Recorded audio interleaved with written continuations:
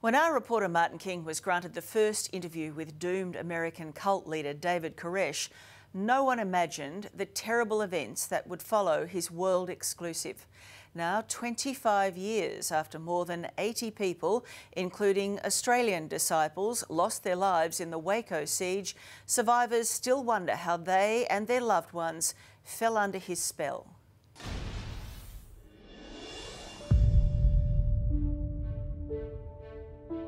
Seeing the images of the fire reminds me of the pain that I had gone through, that my family had gone through, and all the families that were in there, and the memory of the loss of my sister. Why did the Jews nail Christ to the cross? They didn't know the prophecies. When Christ reveals himself, it's going to be according to the book. This day have I begotten thee. What does that mean to you today when you look back on that and you see those images of that fire?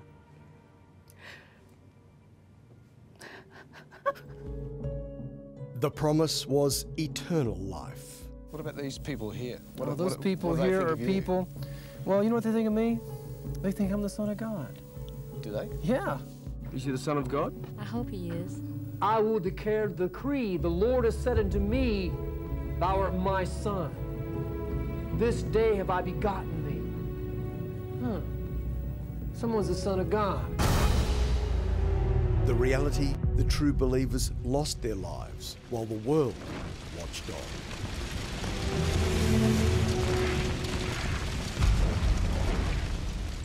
It's a quarter of a century now since we first broke the story of David Koresh, the fanatical cult leader in Waco, Texas. We went to Waco because Australians who'd escaped the cult had made frightening predictions about the intentions of Koresh, who'd declared himself the Son of God.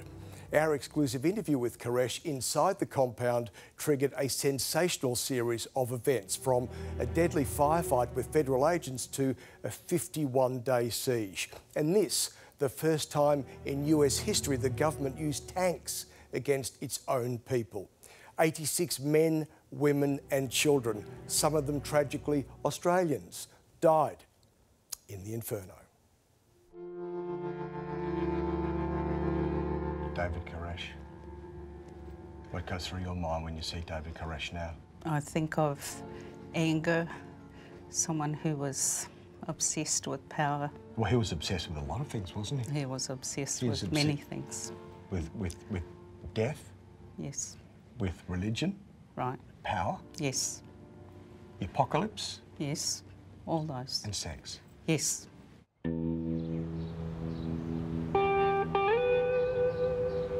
In Waco, religion is a way of life. So are guns. Travel a short distance outside town and you come to Mount Carmel, 77 acres of flat, desolate prairie. This was home for Grace Adams, the compound of the Branch Davidian cult. Along with almost 100 other people from around the world, including her sister Rebecca and some Australians, Grace was searching for answers to life. We believed that this man had a truth that we needed to know. What truth did you want? We wanted to know that God had a message for us, and this man said he had that message. You have guns? Yeah, we have some. Well, can we see that? Is that okay? Well, I guess if you want.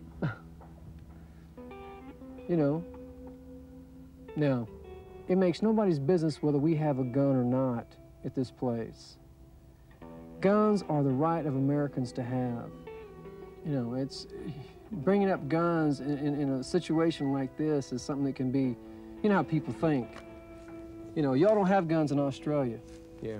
People would kill me. This is 1 year before the hellfire at Waco. For the first time ever, David Koresh, real name Vernon Howell, had agreed to an interview. It may have been a world exclusive, but to tell the world, first you need to leave. And behind the scenes, we were told by Koresh security, you will never leave here alive. Everything that you heard, everything that you saw, that was all pre-planned. Koresh would have told them to say those things, to do those things, to act a certain way. We knew Koresh had an armoury, and with so many lives at risk, the question had to be asked. Would you use a gun if somebody came in here? They come in here with a gun and they start shooting at us, what would you do? Tell me, be realistic. This is America. This is not Australia. This is not Europe. This is not where a country overthrows a bunch of people, takes away their weapons so that the people cannot argue any issues.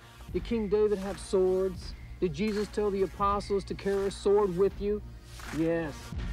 Among the dust and the rubble and the abandoned vehicles and construction, we speak with the believers. It's serene here, tranquil. People seem happy. Who is worthy to open this book and to loose the seals thereof? The man was on a roll, but it was time for him to be rolled. He'd had sex with most of the women in this sermon, sitting happily with their husbands. No time like the present. People say you've been sleeping with the women here. Is that true? No, only one. And she's tired of it. Now, I mean, she's tired of the accusations. We also put to Koresh claims that he had sex with children and underage girls. Did you do it? No, I didn't do it. Thou shalt break them with a rod of iron. Thou shalt dash them in pieces like a potter's vessel. The guy's tough. He's got more than guns. He's got God. I basically got hooked. Bruce and Lisa Gent moved from Melbourne to join the cult. They left in disgust, but their twin children, Peter and Nicole, stayed on. Nicole had 2 children with Koresh. I was locked up. Koresh came and slapped me around. And Grace saved her own life by fleeing Mount Carmel just months before the fire. Her sin? I offered myself to him. Sexually? Sexually. You don't go to the prophet comes to you. Inquisition, death, murder. 1 year on, the Alcohol, Tobacco and Firearms Bureau, the ATF, trying to serve a firearms warrant, attacked the compound. 6 cult members and 4 ATF agents died. During a 51-day siege, we flew the Gents from Melbourne to Texas. They were desperate for news of their children and grandchildren and rang the FBI. We're to a stage where I don't know whether I've got 2 children or not. Tragically, Peter Gent was dead the entire time they were there, the first to be shot. Nicole and her children all perished in the fire after the FBI tired of waiting.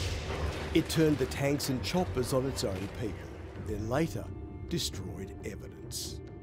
I blame Koresh because he didn't bring the people out. They were not going to come out unless he gave them the okay. The FBI, I think it was badly handled by them. It could have been done another way.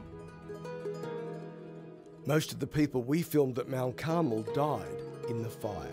There was no eternal life, no beautiful end, just the slaughter of the innocents caught in a battle of wills between the madman of Waco and the US military machine.